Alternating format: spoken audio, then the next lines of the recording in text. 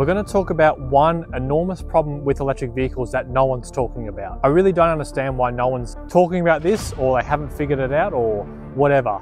Maybe it's been silenced for good reason. So what we're going to be talking about today is electromagnetic radiation and how this is going to impact your health. Let's talk about electric vehicles. I actually quite like the idea of having an electric vehicle as your daily commuter car. You can charge them from home. If you have a solar system at your house, you can actually charge them at very little to zero cost, and you are energy independent. So if anything goes wrong, if there's a fuel shortage or whatever, you'll always be able to get around, which I really like the idea of. However, there's also very little to zero ongoing maintenance costs, apart from tires. Or yes, I understand, they aren't perfect, but overall, as an idea for a A to B car or a daily commuter car, I think they make a lot of sense. So I just wanted to preface that with, they have a place in the market and I'm not against them.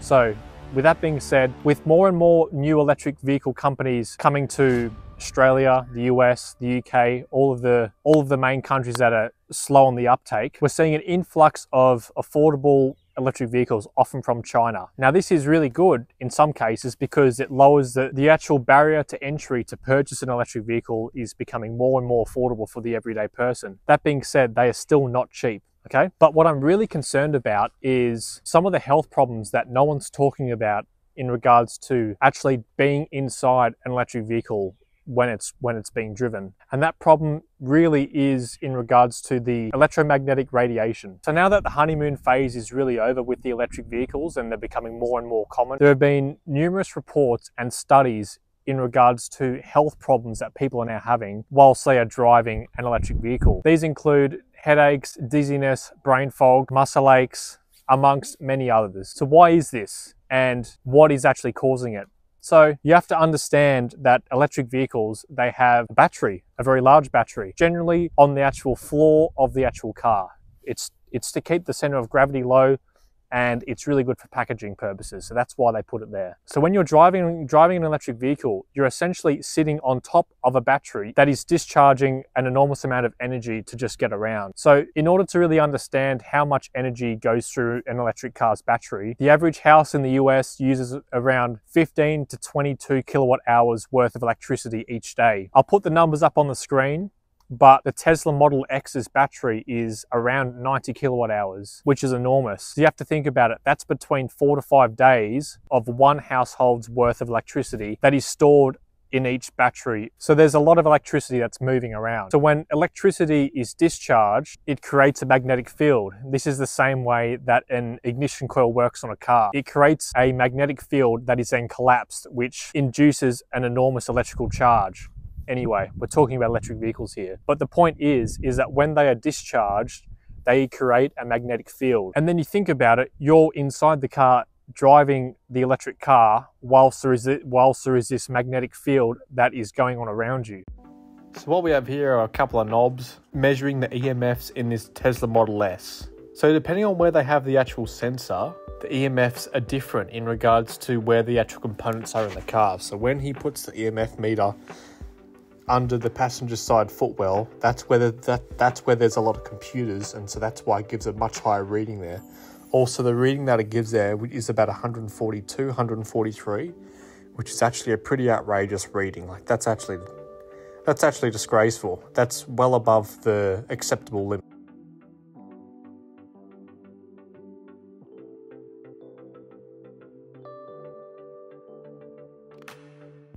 So what are some other appliances that use this? Creating a magnetic field is essentially a form of radiation. So you are essentially getting cooked when you are driving an electric vehicle. They're actually attacking the cells inside your body. I don't know about you, but I don't really want that. And another reason why this is so important is because us humans, we are electronic beings. Our brain runs on electricity. This might sound really silly, but it's true.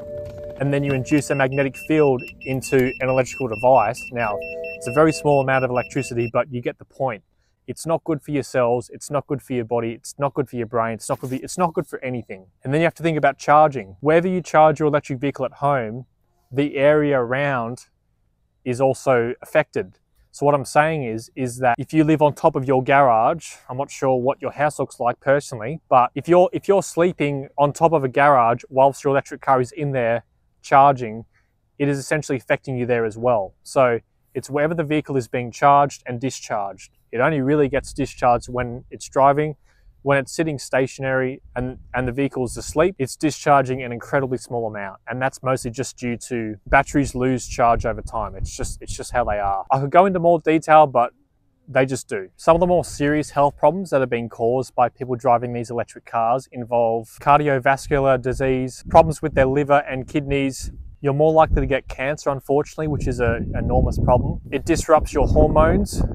So it essentially has the same effect as an endocrine receptor, which is in aftershave, a lot of deodorants, PFAS that's in your water, the non-stick pans. Anyway, I'm not crazy, but it affects your hormones, which is a big deal. It affects your testosterone and the estrogen that's in your body. And that in itself can cause a whole bundle of other problems, as well as autoimmune problems. So, problems with cardiovascular disease, heart disease, kidneys, liver, hormone disruptors, and all of these combined also have an effect on your immune system. It also affects your red and white blood cell counts because your body thinks it's being attacked. The long and short of it is there are lots of problems with being in a location where there's electromagnetic radiation, no matter what it is. If it's in your car, your house, your phone, that's also a really good point. Is the problem with electromagnetic radiation just in cars? No. You also get it from your phone, which I'm filming on right now. This microphone that I'm using. If you have a smartwatch, which I refuse to wear because I feel like if you want to watch, you should get a watch to tell the time or use your phone. I feel as though if you want to go and buy a Rolex, you either need to have an enormous amount of money and it doesn't matter and you actually appreciate the design and the engineering for what it is, or you're buying the Rolex to impress people you don't like, to give the illusion that you're more wealthy than what you actually are, to help fulfill your inner insecurity. Anyway, the same goes for cars as well. It goes for any silly purchase. That's why everything I own serves a purpose and I either enjoy it or I have a reason to own it. Anyway, we're getting sidetracked again. Mercedes-Benz recently announced that they're spending a lot more money on the effects of electromagnetic radiation and how to actually insulate people inside the car. There's only so many things that they can do. They can add blanking plates and other layers of insulation on the actual floor pan, but you also get it from the actual screen that are in cars. So all modern cars, even non-electric cars, with the digital dashes and the digital head unit, that gives off electromagnetic radiation. Same with your TV, same with your laptop. You get the idea, it's everywhere. Smartphones are actually classified as a class 2 carcinogen due to their electromagnetic radiation exposure, and that ideally it should be further than 2 inches away from your body at all times. So if it's in your pocket, that's practically on your body. So the reality is that we can't escape being away from electromagnetic radiation. It's in Wi-Fi towers, Wi-Fi routers, phone towers. It's absolutely everywhere. But I just wanted to start the conversation and so people are more aware on how this is actually going to affect yourself and other people that are in your electric vehicle. So all we can really do is try and reduce our exposure to it. So this is more than just owning an electric vehicle. This in itself is enough of a problem where I will probably never own one as long as this is still a problem. Maybe in 10, 15 years, there'll be another breakthrough where they're using a different type of battery that reduces electrical interference and noise.